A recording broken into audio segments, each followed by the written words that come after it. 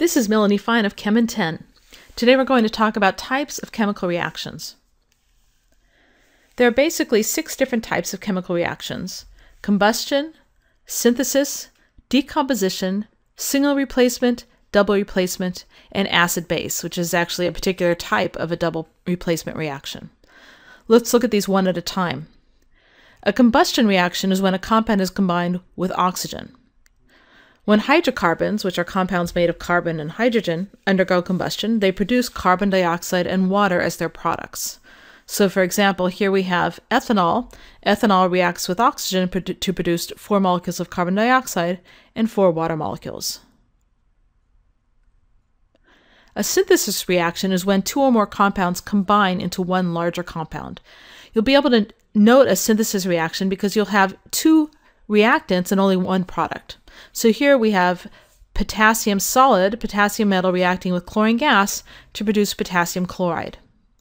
Potassium and chlorine gas combine together, they synthesize potassium chloride. Before we continue, let's look at what these subscripts mean, or these letters S and G.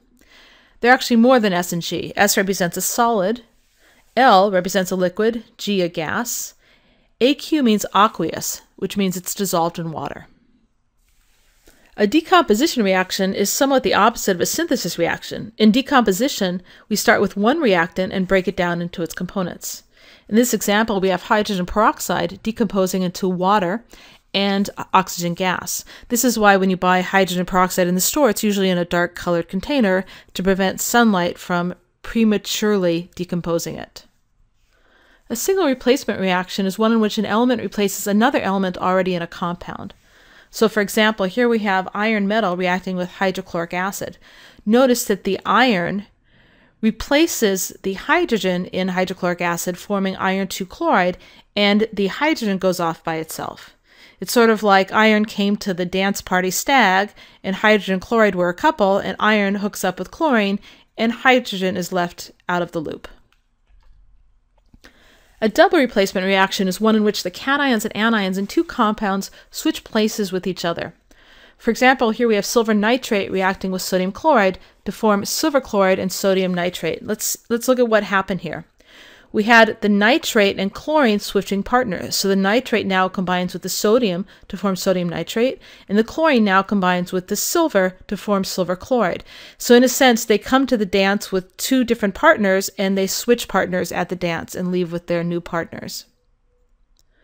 An acid-base reaction is a special type of double replacement reaction in which the hydrogen ion of the acid combines with the hydroxide ion of the base, usually producing a salt and water. So here we have hydrochloric acid and sodium hydroxide. They switch partners. The chlorine and hydroxide switch, so hydrogen combines with hydroxide forming water, and sodium combines with chloride to form sodium chloride. Here's a flowchart to help you to determine the type of reaction. We start here where it says start here. We ask, is oxygen a reactant? If oxygen is a reactant, then it's a combustion reaction. If it's not a reactant, then we go to the next step. Do 2 reactants combine into one product? If 2 reactants do combine into one product, we have a synthesis reaction. If they don't, then we ask, does one reactant break down into more than one product? If this is the case, it's a decomposition reaction.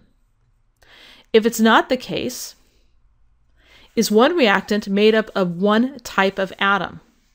If one reactant is made up of just one type of atom, then it's a single replacement reaction. If it's not true, we ask, is water a product? If water is a product, then it is an acid-base reaction, which is also a double replacement reaction. And if water is not a product, then it's a double replacement reaction. Sample problem number 1. The reaction 2 iron plus 3 chlorine gas yields 2 iron 3 chloride is an example of what type of reaction? Let's go through our flowchart. Is one of the reactants oxygen? No. The next one, do 2 reactants combine into one product? Yes. So this is a synthesis reaction. Sample problem number 2.